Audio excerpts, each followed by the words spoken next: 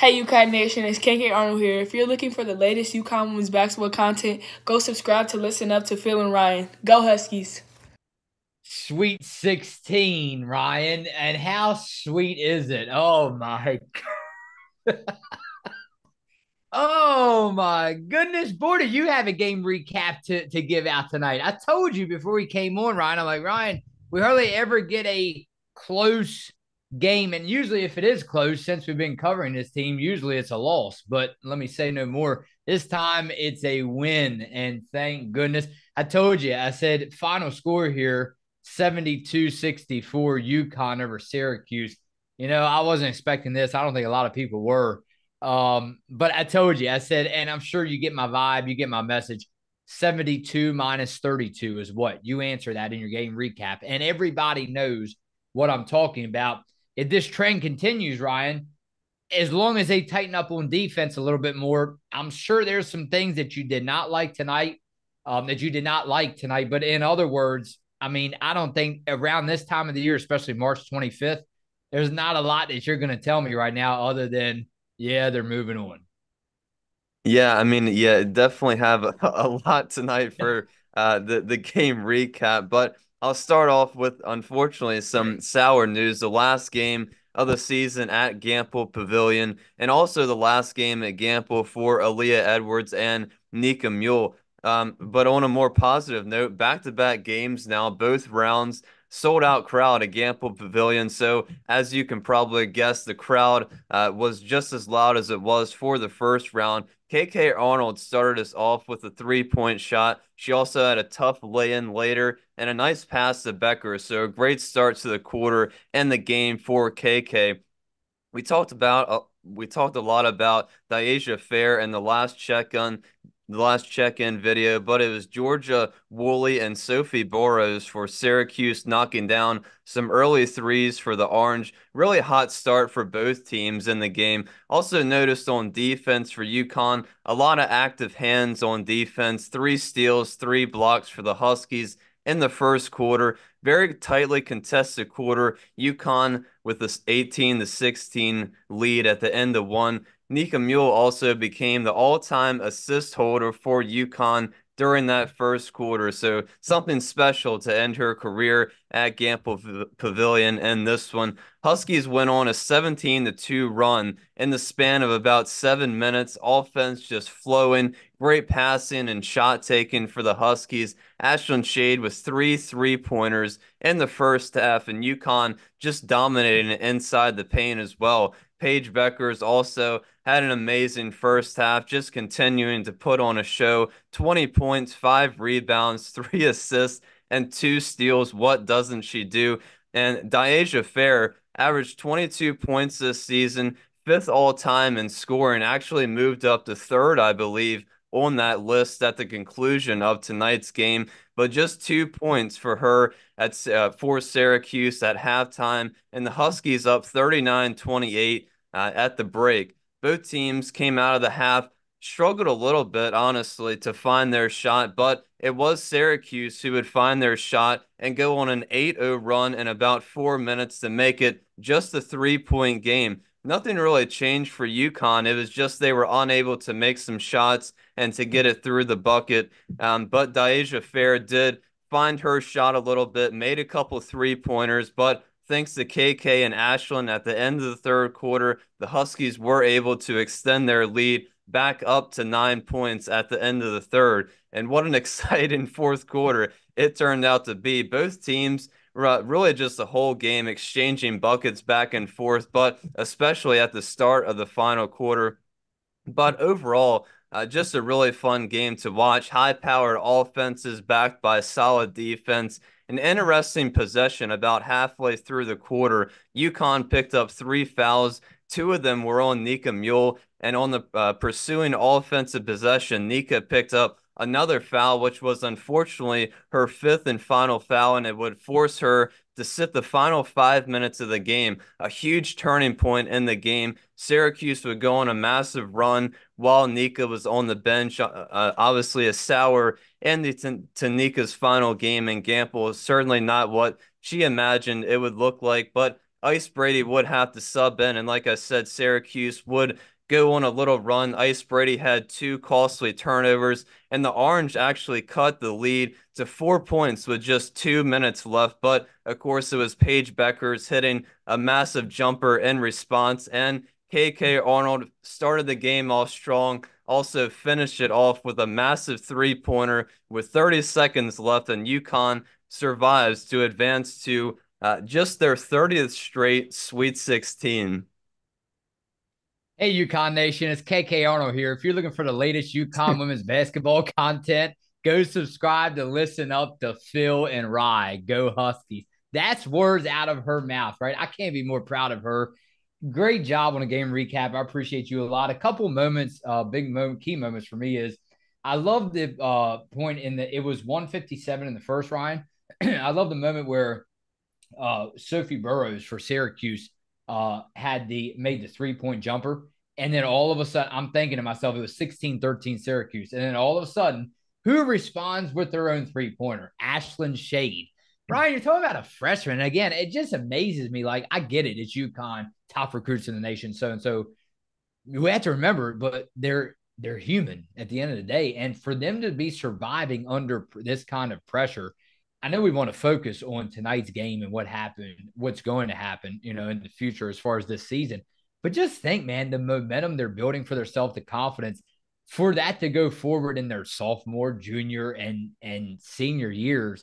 Oh my, yeah. I mean, again, we can't wait to see what's going to unfold this season, but it's starting to look more and more great as each day goes by. Let me tell you, Ryan.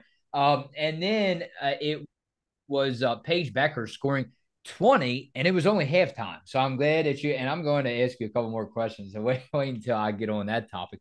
A hot topic here tonight. I mean, there's stuff trending all over the place that I'm seeing so far. And then it was, again, Ashlynn Shade with the big steal, like you said, at the end of the game.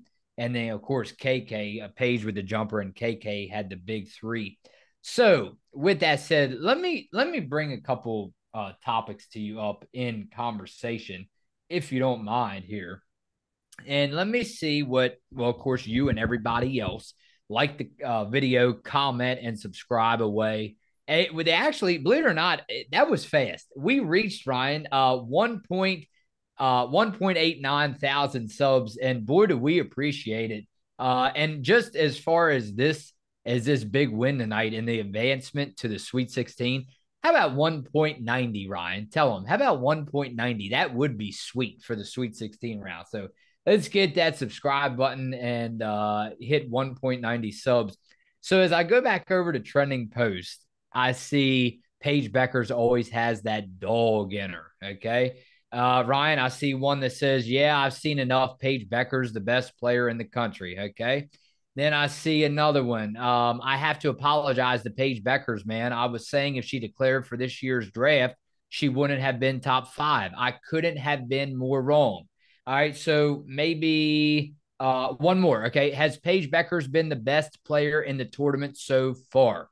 First of all, not to take away any respect, I have all the respect in the world for the rest of these players, actually in the tournament, obviously, and on this UConn team. Congratulations to Syracuse on a job well done. But my point to you is right here. You knew this was coming. You and everybody else knew it.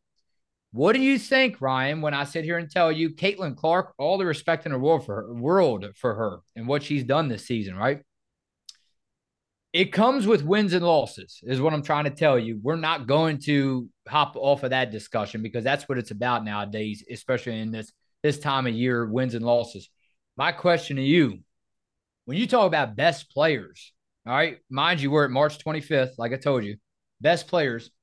I don't think they're still understanding my point 3 or 4 years later, and hopefully you are. When you talk about best players coming out every night scoring 30, 40 like Clark has all year, and she's dominated. She deserves that credit. She deserves the commercial. She deserves it all. I get that.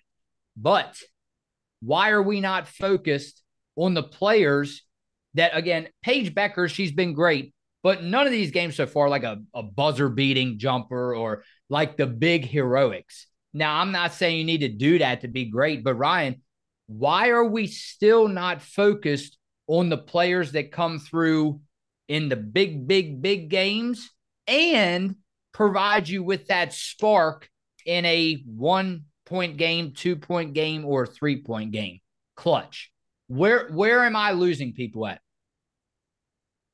Yeah, but I mean, obviously Paige Bueckers, it's been 2 years since she's been in an NCAA tournament, of course, missing the last one. And I think a lot of people forgot about her. And I think coming into the season, there was obviously a lot of question about could she get back to the level that she was before the injury? And obviously she proved everybody wrong, proved all the haters and the doubters wrong, showed us through the entire regular season that she still had it in her. And there was even more questions she faced going into this tournament about could she lead UConn, like you just mentioned, in those clutch situations and lead this. Unfortunately, not a lot of depth on this team. So yeah, and she's definitely done it through these first two games, back to back double doubles from her in both of these games. So just impressive play. So many adjectives you could use to describe Paige Bueckers' play. Just leaving back right off of where she left us 2 years ago in this tournament. It's been spectacular to watch, and I think she has been the best player in this tournament so far. Just the things that she's been able to do for UConn in these two games and hitting a couple clutch shots and couple of moments tonight. Again, just shows why she's such a special player for UConn. Yeah, thank you to Alexa for providing us with this little piece of information before we go over to comments for Ryan. UConn advances to its record 30th consecutive appearance in the Sweet 16 with a 72-64 win over Syracuse. Ryan, yeah. And again, when you talk about clutch, I mean, again, Ashlynn Shade, and Aaliyah Edwards, right? Aaliyah Edwards gets the double-double I saw tonight. But again, man, when you talk about legendary performances, again, Bueckers, but clutch, KK Arnold, man, her name goes beside of that word now, doesn't it? I mean, and like I said, a freshman. So I love how they're getting, no matter what happens here on out, I love how they're getting battle tested early and often for not only this season, but years to come, Ryan. I mean, come on. So, and the unfortunate thing, obviously, it's just that it makes it that much more hard for me to talk like this because we all know Jason D'Amico can relate. Everybody, them diehard fans can relate, sports fans in general. And just as well, it's going to kind of make me eat my words up if they don't win at all. But again, man, it's not going to take the love away that we all have for Paige Bueckers. We can see what she's doing. But I know, Ryan, there are people out there right now that's biting their nails, just waiting for us as a UConn family to catch that loss. But I'm not going to say anything else. Let's go over to the comments, Ryan. And this is an interesting one. Miss Sarah poured the love in for you and I. 1.89 subs keeps going up. Everyone is finally catching on to the listen up trends. You guys are so consistent, and we are all appreciative of that.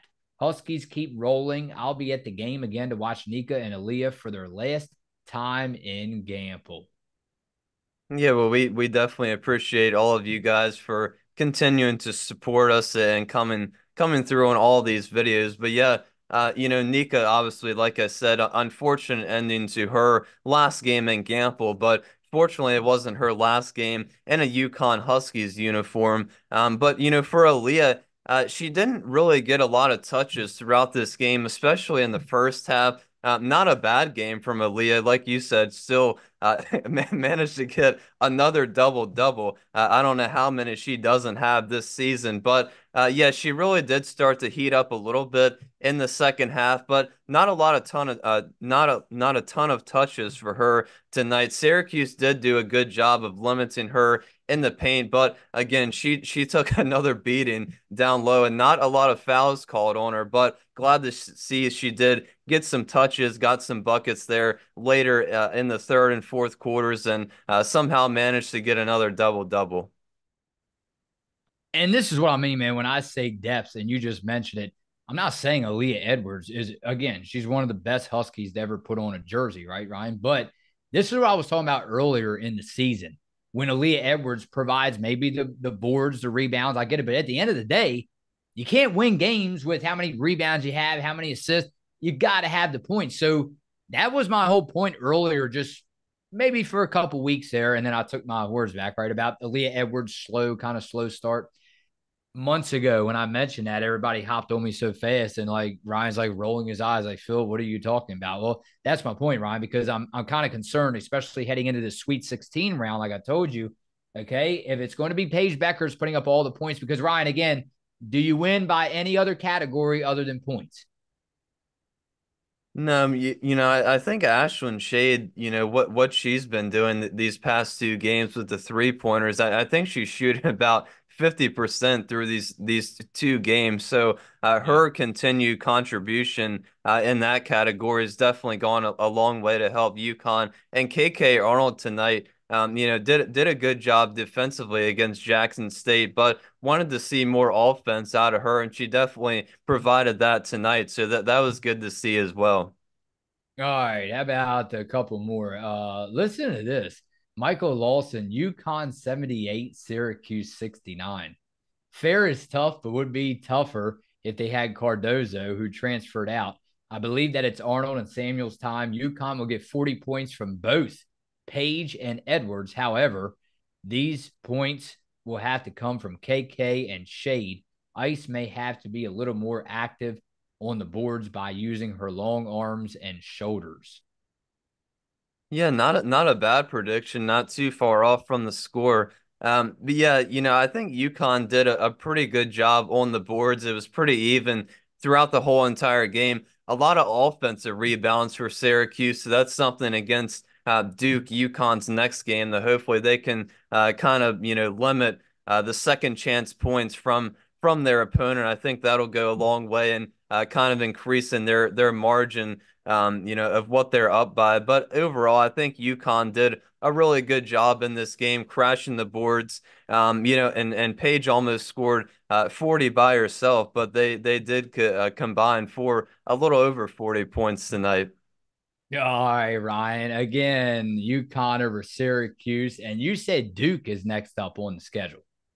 Yeah, Duke with the massive upset over Ohio State yesterday. I couldn't believe it. Well, that's right. So if it is going to be UConn, I don't even want to mention it, but if it's going to be UConn falling short, one thing for sure, it will not be the opponent they faced last year, and that's Ohio State. Ohio State going home along with Syracuse and so many other teams, right, Ryan? It can only come down to one. And it is the sweet, simple things of life, which are the real ones after all.